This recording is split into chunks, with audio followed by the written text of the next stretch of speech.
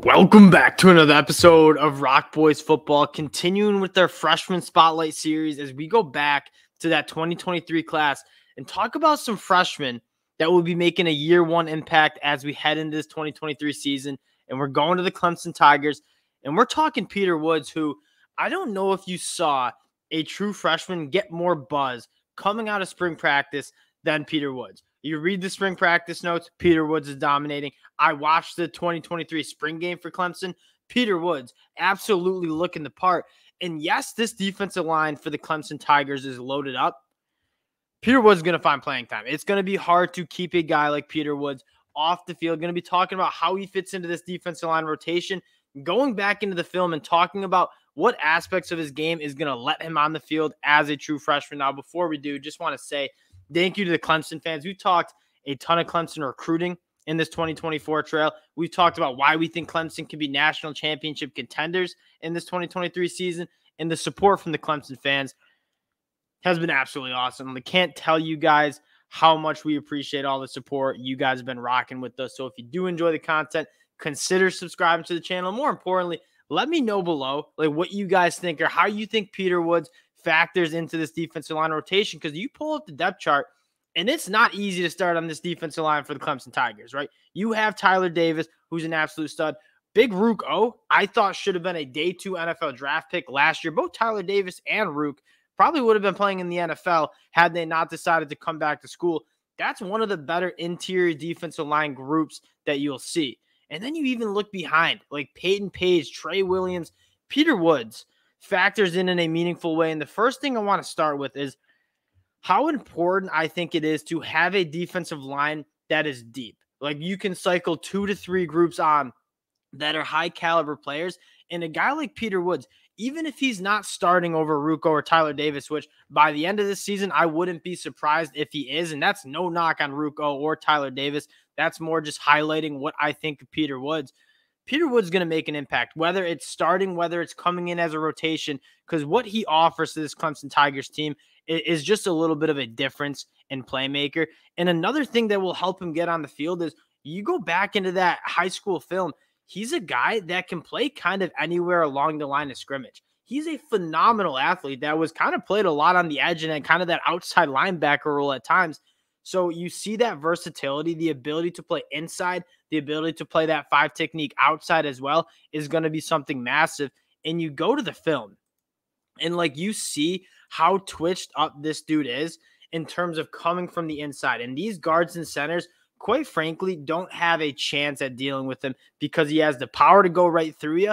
And if you want a heavy set, he has twitched up and he's going to go around you too. Firing up the film, there's just so much to like. And I guess one thing before we get into the film is projecting these defensive linemen as true freshmen to play significant reps is hard. That is the hardest position to start as a true freshman, is along the line of scrimmage, because you need to be a grown man. Peter Woods, we don't really have any questions about that, because you turn on the spring game tape, 7 tackles, a TFL, and a sack, and that doesn't even begin to kind of describe the disruptive force that Peter Woods is. Now we're firing up the film, and you see first just the absolute power, right? The straight arm just puts that guard right on his butt and goes in and makes play for TFL. Peter Woods is just special in the terms of power. And then you see him working on the inside, and this might even be a little bit more special. Peter Woods, he's 6'2", kind of that fire hydrant build, plays with the low pad level, can go right through tackles.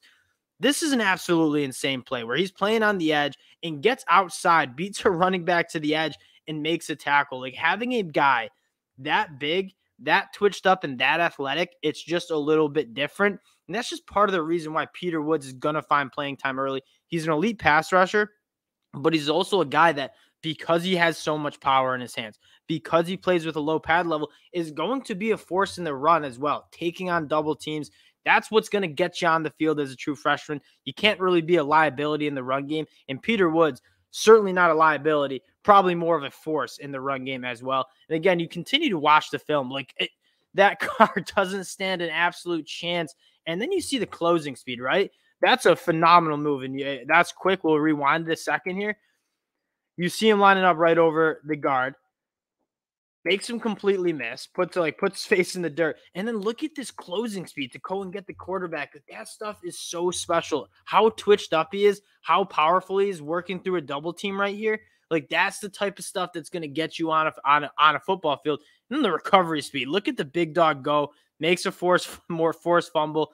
Like this is a guy that just is so exciting in so many different ways. Can take on blocks again, forcing the run game. Probably a penalty playing with this helmet off, but we're not gonna talk about that.